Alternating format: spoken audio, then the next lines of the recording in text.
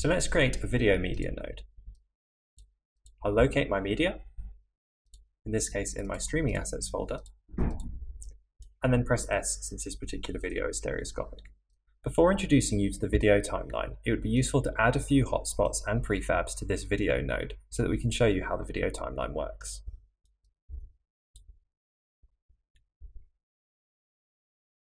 With a prefab selected, you'll still get the usual prefab runtime data window in the bottom right, but if you don't have the prefab selected, the timeline view will take up the full bottom of your screen. Here you can see a list of all the different hotspots you have on this node, and you can drag around the min-max sliders in order to map out when your hotspots and prefab should be visible or active. In the case of a hotspot, by default the visibility will be animated and handled for you. In the case of a prefab, the prefab game object will be enabled and disabled based on these timings. You can turn on and off snapping using the button in the top left. You can hold Shift in order to snap to the nearest increment, and you can turn on or off looping on your video. If we unmaximize our node graph view for a moment, we can take a look at how the prefab data is actually working. By clicking on a prefab in your mapping panel, you can select the actual prefab data in your project view here.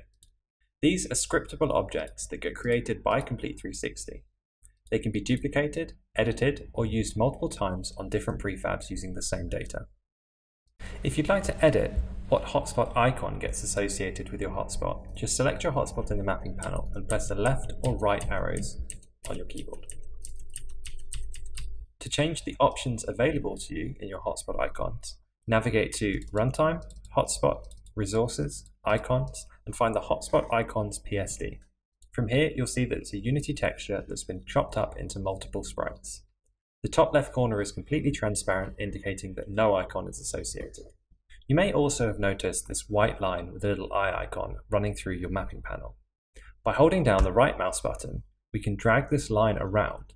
This is called the entry yaw marker, and it'll be used later on to determine the forward-facing direction of our users when they enter this node.